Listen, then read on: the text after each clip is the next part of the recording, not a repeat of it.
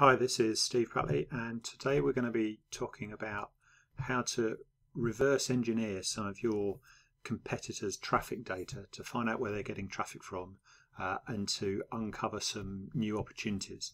So the background to this is that I spent this weekend just past at Dan Bradbury's Success Summit, which is an entrepreneurs conference in London sponsored by Infusionsoft. And one of the speakers there is a guy called Russell Brunson. And Russell is a US-based internet marketer. He runs all kinds of business. He has a diabetic supplements business. He has a software business called ClickFunnels. He runs all kinds of different stuff. And he was talking about his process for working your way through from the landing page right the way through a competitor's site, so you can see the entirety of how they're making money through the whole sales process. And also he gave a little tip about a tool called SimilarWeb, which will help you try and find out where the traffic's coming from. Now, I managed to get hold of Russell during the break and was asking him about how he finds his niches, and he came up with a really neat little trick actually, which is using SimilarWeb to see what other streams of traffic are around, and are there other opportunities out there, and are there other sectors that are worth getting into. So I'm just going to talk through how something like this might work. Okay. So we're going to start off with a site which Russell mentioned himself, which is called Survival Life. And let's just go here. So this is an American site which is all about getting ready for Armageddon, pretty much. It's all about hiding out in the woods with guns and knives, and it's a huge growth area in America in particular. And so he would take a site like this and then go to SimilarWeb,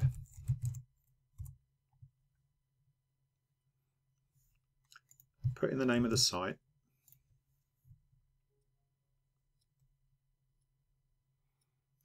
and straight away you can see it's got some fairly solid traffic estimates there. About 1 million views a month, I think that is, or visits a month, sorry. Mostly US traffic, and it tells you where it's coming from. So a lot of direct traffic, which means that'll either be coming from emails or people that literally just know the domain names. A fair amount of social media,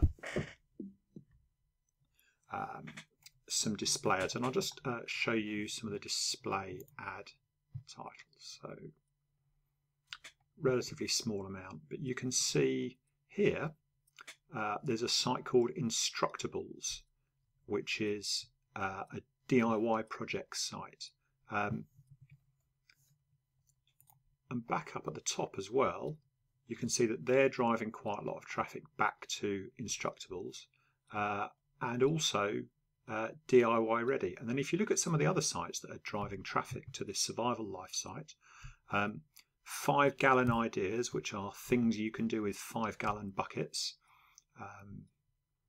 Homestead and Survival, so that's in a similar kind of niche to them, another survival site. So you've actually got, oh, and here we are, DIY Ready. So you've got DIY Ready and Instructables, both DIY sites, which are driving traffic and also receiving traffic from this Survival Life site. So now that shows a couple of things. One is it shows that the DIY niche itself is a pretty big niche. So let's have a look at this Instructables site. It's in the top, let's go to SimilarWeb's own analysis. So it's in the top 300 or 400 sites on the web. So that's a fairly substantial amount of traffic that they're getting. So that itself shows that, you know, DIY and there's a whole mix of things on here, crafting projects and all sorts of other stuff as well. As just take a look at the site. So you've got craft projects, you've got little niche things here for watches. There's some computer and electronic stuff. So that shows firstly that the DIY niche is one that's probably worth going after if there is traffic of that scale available in it. But what it's also showing is that there's a big overlap between the survival niche and the DIY niche. So that gives you a couple of other opportunities. It gives you websites that you now know have a very similar audience. So even if they're about slightly different subjects, if it's the same audience, that could be a good advertising destination.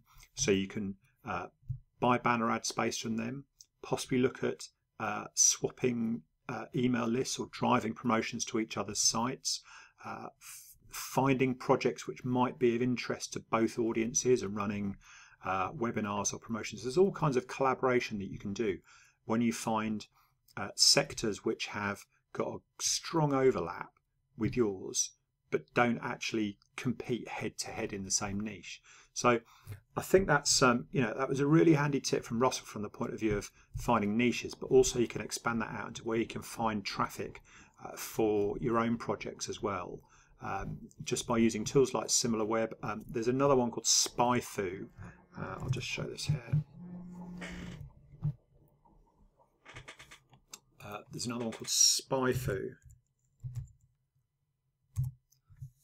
which, if you're in the UK, has quite a lot of UK traffic data as well. So if you're struggling to find data on UK sites, which tend to be lower traffic figures than the American ones, then that's a site that you can have a look at as well. So take a look at both of those. Take a look at the traffic data that your competitors are getting, and see if you can find some other sectors that have got a good strong overlap with your own, that you can use to boost your traffic from maybe some slightly unexpected areas.